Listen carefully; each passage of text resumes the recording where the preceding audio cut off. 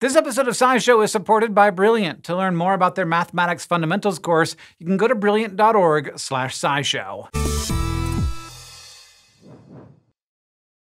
Human pregnancy typically lasts 9 months, from when a sperm fertilizes an egg to when a baby is born, roughly 38 weeks later. But some mammals do things differently. They can pause their pregnancies to put an embryo's development on hold. It's called embryonic diapause, and if you're wondering how that works, so were scientists until recently. Pausing pregnancy after conception might seem weird, but it happens in more than 130 mammal species, from mice to seals. It occurs early, during the blastocyst stage, when the embryo is a quickly dividing ball of cells. Normally, during this stage, the embryo embeds into the uterine wall, where it keeps growing and becomes a fetus. But in diapause, this gets delayed. The embryo just hangs out in the uterus, developing slowly or not at all, and it can stay that way for months or even a year. Eventually, though, the egg does implant at no harm to the pregnancy. This is a really useful trick, and it happens for one of two reasons: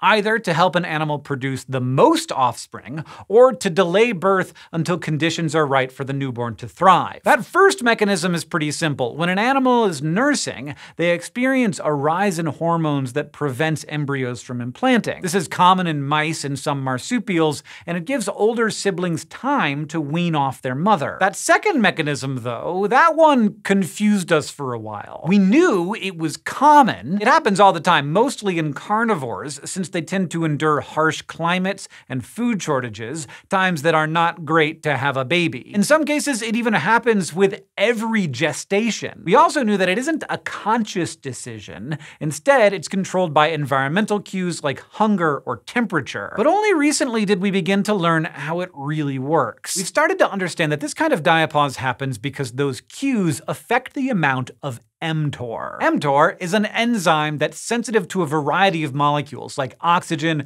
glucose, and amino acids, things needed for cell growth and multiplication. It helps organisms regulate their growth based on how many nutrients are available. And since it's sensitive to so many molecules, it can detect when a cell's nutrient levels are low. Normally, this is important for growth in general, but around 2016, we began to find that this enzyme also plays a big role in diapause. Like in a newer experiment published in 2020, researchers found that starving mouse embryo cells led to changes in the cells that suppressed mTOR. And when that happened, the embryos went into a state that looked a lot like diapause. So most likely, this enzyme is also affecting this process in nature. When something like a food shortage hits, the lack of nutrients might cause a drop in mTOR, and boom, you got a paused pregnancy. Now, we still have a lot to learn about how exactly this works, because humans also have mTOR, and we cannot pause our pregnancies like this, so there has to be something else going on. But this trick is helpful and convenient for the animals that can do it, and maybe someday